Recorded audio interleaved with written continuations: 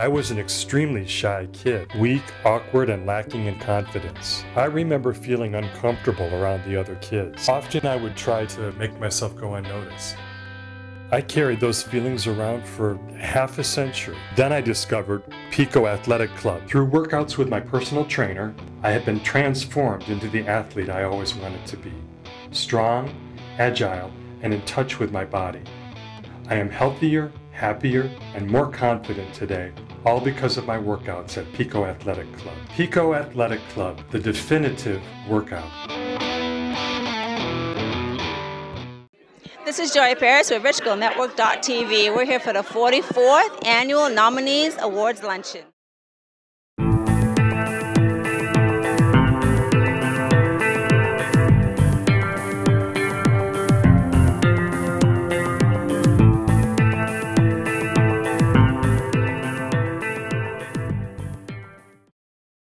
So how do you feel about being nominated? I know it's a cliche question, but how do you feel? To be nominated in this category with these women, I'm happy to be nominated. Those kind of scripts and roles don't come along that often. So when you read them, you just stop for a second, you know? And so to have the opportunity to actually play this role in this script was something I literally had always dreamed of. This kind of role, this kind of woman, you know? So for me, it was just wonderful to be a part of it. What is the message you think that your character resonated for the audience? The message that I think that Ruby sends to people when they leave that theater is she found herself as a result, you know what I mean? She went through something, found herself in the middle of nowhere, but she changed as a result of something. She had a particular viewpoint, a particular outlook, but she became changed from it. We've all had those situations where we find ourselves in something and we're like, how did this happen? But it's what you do. How do you get out of that situation? And you know, I believe she showed courage and tenacity and strength, and I think that's a wonderful message for women. You know, she found herself. She didn't make decisions based on what anyone else wanted, including her husband. And I think that's a beautiful, beautiful message. She found herself.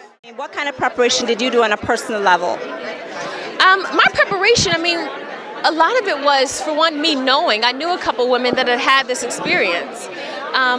And then just my own experiences, not with, you know, incarceration, having a husband in prison, but with what it feels like to that sense of loneliness, you know, where you give your all to something and suddenly everything is changed. How do you go from there? I took those experiences and those moments and put them into Ruby as well. You did a great job. Fantastic movie, fantastic writing, you know. She does an amazing job anyway, and she's incredible to work with. She does. She's a gift to us, a gift in this industry, and I can't wait to see everything else that she does. I'm just happy that I was in on the ground floor of it all with her. What are your thoughts about the NAACP, and how do you see them making an impact for us in the future? You know, I was the president of my youth group, my youth chapter in NAACP in Leavenworth, Kansas. You know what I mean? When I was in high school.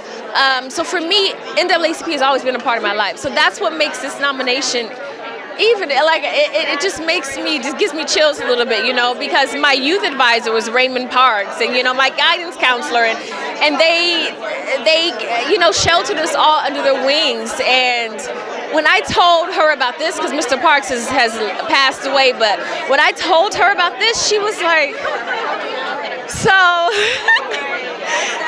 yes, so NAACP has had a wonderful part of my life in shaping who I am as a person.